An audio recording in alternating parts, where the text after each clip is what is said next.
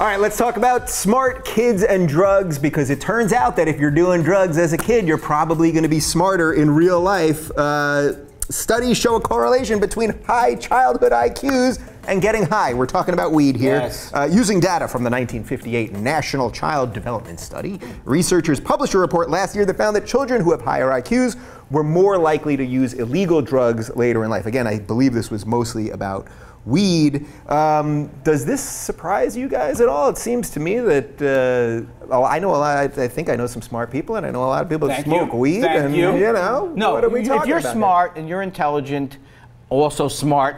Why don't I use the same word twice? No, you're going to be curious. Not everybody who's brilliant like me, right. But no, I mean, I think that many people are curious at one point, want to you know, do something to get the juices flowing. Yeah. Pot's the greatest drug in the world, except when I fill out my life insurance policy. But it is the greatest drug. Then it's completely. I've never heard of it. I don't even know what you're talking about.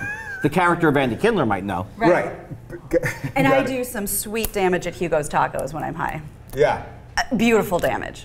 Then the tacos oh my God, I'm keeping them in business for at least another 4 years. But I think you're right. I think that a lot of really smart kids feel understimulated. They get bored in school. They're bored by their peers because they don't connect with them like they'd like to, because they're not on the same IQ level. So they look for other ways to self-medicate, other ways to feel stimulated, and they get high. Well, and also alcohol, to me. Well, I don't drink because I have a Jewish alcohol syndrome. I just get sleepy. So I don't think alcohol, for most people, stimulates you like your mind. Mm-hmm. So I think things like pot are different because they actually get you thinking or eating. Right. So is this one of those things where it shows how stupid our war on drugs is, that we lump weed in, we lump weed in with all these other hard drugs, when in fact, and then people see people stoned and not really doing anything evil, and then kids can't make the connection that there's a difference between drugs. So they see that weed is kind of cool, and that, you know, these other drugs are probably... Kids know anyway. And all this stuff, you know, a lot of that stuff was political too, because, you know, hippies smoked pot, so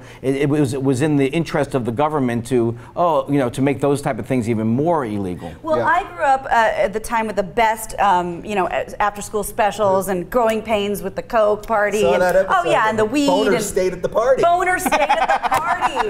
And then they were like, well, whatever, it's my parents' Coke, and it was like, to be continued, and there's no music at the end of the credits. But there were so many of these sitcoms that villainized weed, and I was in Just Say No Club and Dare, and I never got it because weed's pretty great. Right. It's a victimless drug. But that's the point. It's not a drug. I mean, it's not victimless. Go ahead. Sorry. Wait, what do you mean it's not victimless? I mean, it's not. It's something that's. More and more information is coming out that says it's very. Not that people can be addicted to anything. Right. But and some people just do get spaced out. But it's you know it's helpful in not just in chemotherapy. It's supposed to.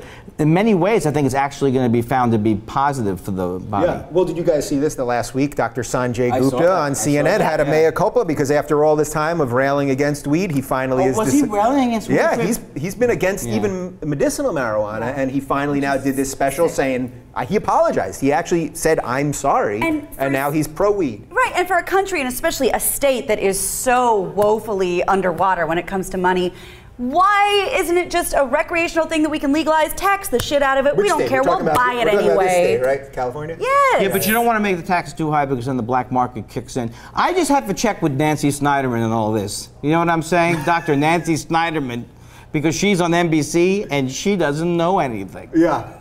Should we not listen? Are you saying we shouldn't listen to doctors on television? They're the worst. They're absolutely the worst. I like Robert Bazell, but is one of my favorites. He has a problem with the hands. He's always like, blah, blah, blah. But all these people who say, like every 2 years ago, salt's terrible for you, and then they find out salt is not bad for you.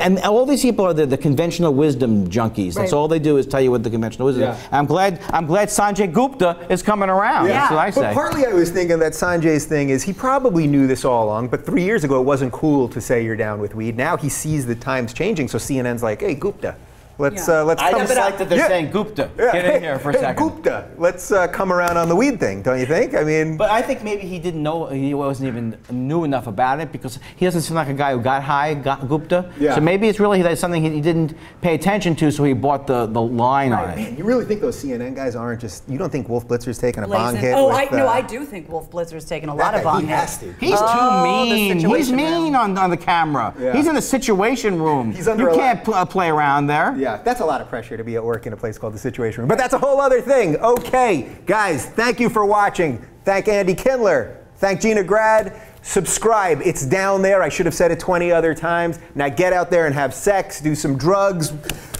pay attention to Egypt, watch Al Jazeera. And drink Coke. And there was one more. What was the other one? Consume a lot of aspartame. And if you're going into comedy, you're going to make a boatload of dough. Right. Okay, subscribe. We'll do it again next week. Thanks.